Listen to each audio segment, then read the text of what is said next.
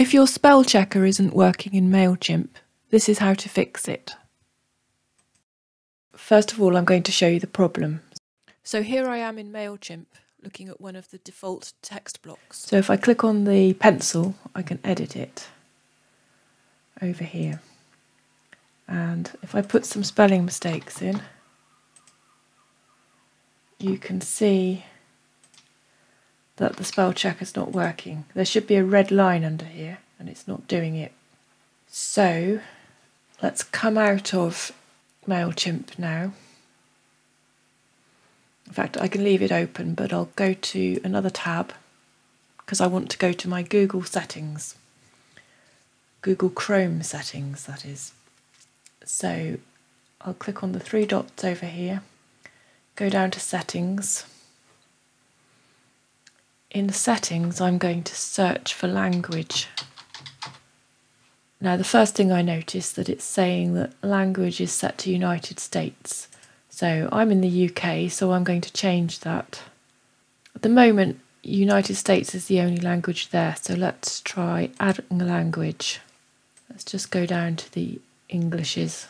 There we go. English, United Kingdom. Put a tick in the box and add. So it's on the list now, but it's still saying United States up here. So I'm going to click here and put a tick in this box and then relaunch it.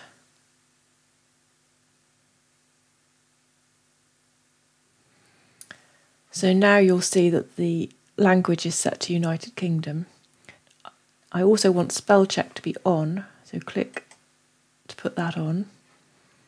Basic spell check is okay, but I'm going to check for United Kingdom English.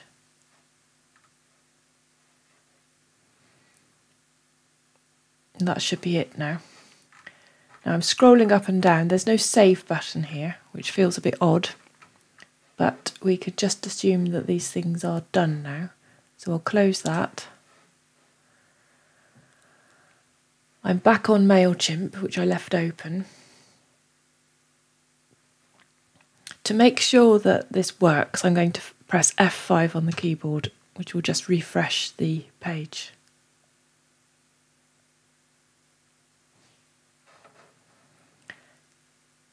Click the pencil again to edit the block. And there they are. You can see that it's UK English because it doesn't like colours without the U. If I put the U in, it's happy. So you can use this to change to any of the other languages on the list. I've successfully changed it into French as a test and that worked. So that's it. Thank you for watching.